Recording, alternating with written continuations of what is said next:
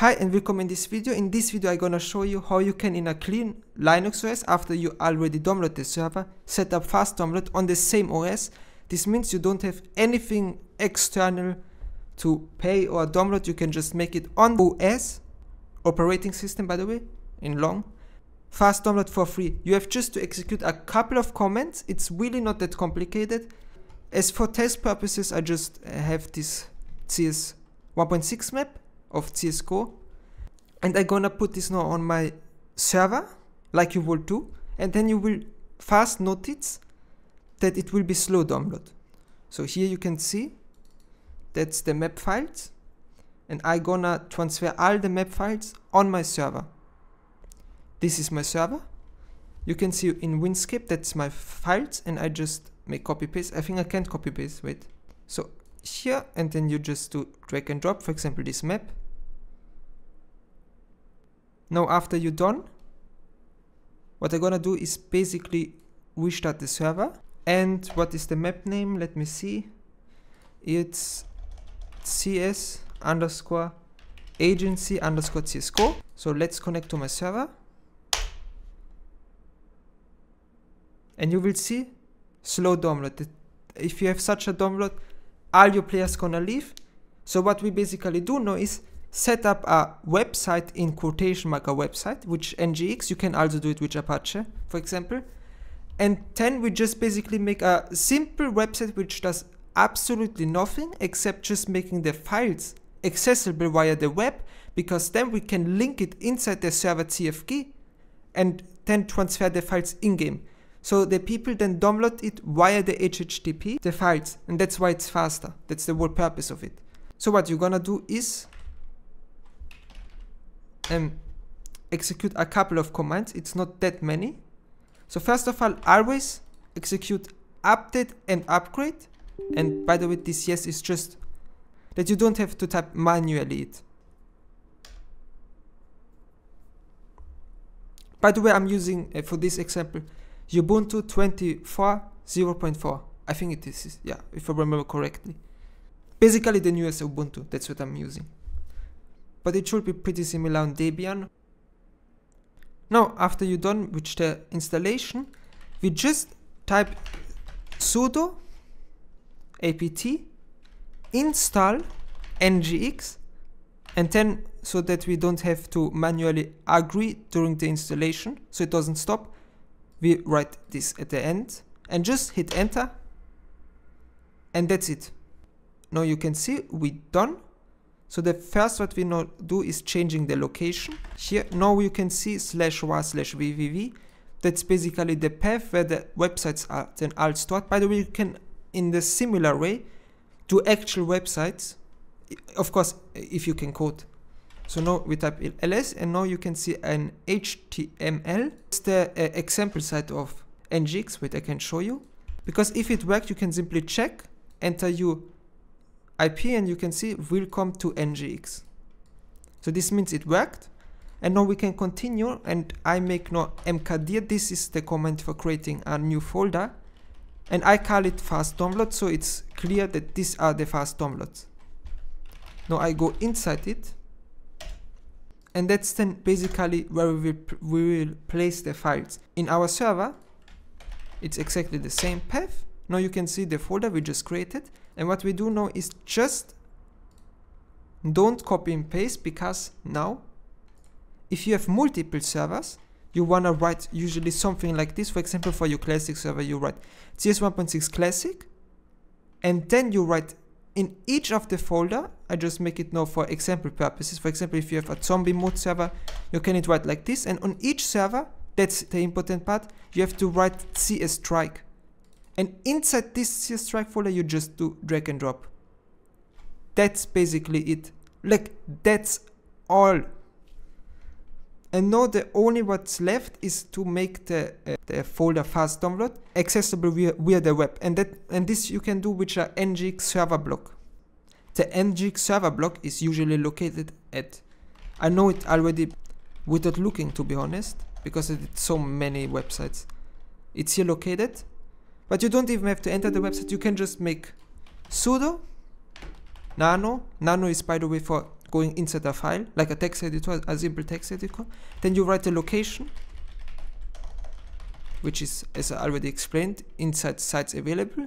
And now you write the server block name, which is fast download, so the name of the file, but also the name of the server block. And now you just do a new server block like this. That's then a server block, and then you basically type list 80, then you write server name, which will be your IP. You can of course theoretically do this with a domain, but now for the purpose of to make it not too complicated for you, you can just write your server IP. And my server IP is in this case this. Now we type root. Why? Because we tell now Nginx that the website main folder is fast download. Location / autoindex on, this is important. Then this is not a must, but I just do it. This make it more human readable, the sizes you will see then later on. And autoindex local time on. It's also not that important. And then if access log and error log, where basically, for example, in error log the errors get displayed. I mean, that's pretty obvious. And we can here write just a standard path and then fast download access log, and here bar log nginx fast download error log. That's also it here. And did I something forget? You don't have to, but I just do it for completion reasons. And that's pretty much it if I don't forget anything. So the server is list on 80, that's the port. Server name, here you would either write IP address or domain. The root of the website. In index, this is basically, if you write it like this, like I write, it doesn't have really a reason, but I just did it. For example, if you place on your path a index.html, it will display this file basically on each folder. Autoindex, that's the important. Location, basically just location / means the whole server, the whole path reveals the items, the files in the public. Then you type the location of the website, of the file I mean, which we just created, which is ln and -s. Also what you can do is to remove the default file we just seen. And since we removed the default file, we can also remove the HTML. You don't need it. And then we can type nginx. Basically you could already start it, but then maybe you get an error. This basically just checks if everything is alright. And you can see syntax is okay, test is successfully, and this means we can now start the server restart. And that's pretty much it. Now we can make the test. Since we made it on the same path, we can just reload it, and you can see CS 1.6, here's everything empty, CS strike, and here are all your files. So, and what you just have to do is here, I also, everything what I copy and paste, and every single command I will also write again in a file, which you can see either in the description, or you see a comment which are the copy and paste files. In this case, these settings are already good. That's for my real server. Allow download. That's important. Then allow upload 0.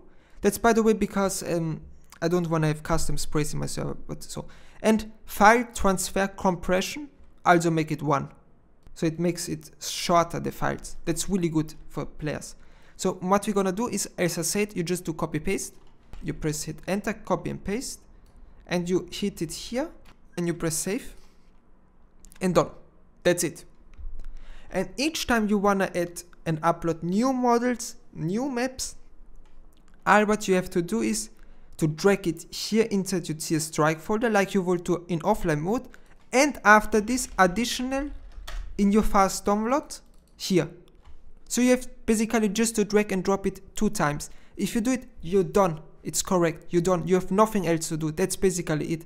So if you do it a couple of times, this is maybe 10 seconds more work you have. And the videos may be a bit long because I explain a lot, but to do this fast takes maybe 3 minutes.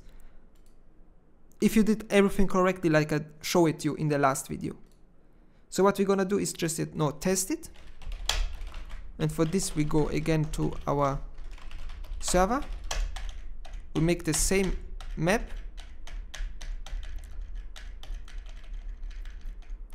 Here. And for this we type our IP again. And we connect. And you see, it's fast download. And you're done. That's it. That's the magic. And you don't have to pay extra. You don't have to pay anything. It's free, and it's free and better than any service which provides you this. Because I know that some pre-installed game hosting services charge for that $5 a month. So I hope you liked the video. If yes, leave a like and a sub. Join our Discord server and website, and see you next time. Bye.